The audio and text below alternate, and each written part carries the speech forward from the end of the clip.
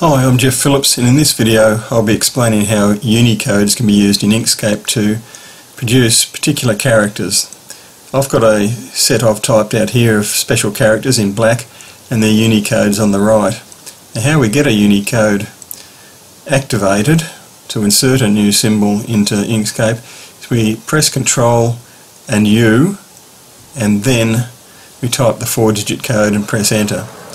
For example, Pi, the Unicode is 03C0. I come over to the side here,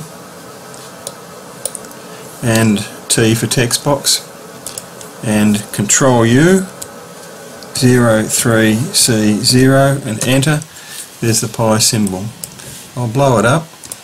You might think, gee, that's not quite what I expected.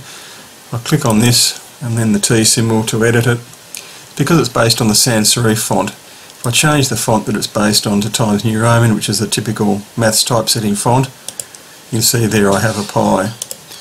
And the same principle applies to all the other characters here. If you're after a character that's not in this table, and there are many more of course, this is just a subset of thousands of them, you can do a search on the internet. Just type Unicode and whatever it is that you're looking for, less than sign or whatever.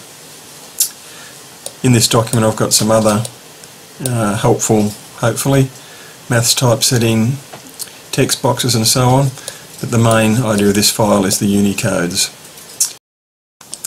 I should mention that in another program such as Microsoft Word, the command is different to initiate a Unicode, and I think for other problems they can vary a bit, but certainly for Inkscape it's Control U then the 4-digit code.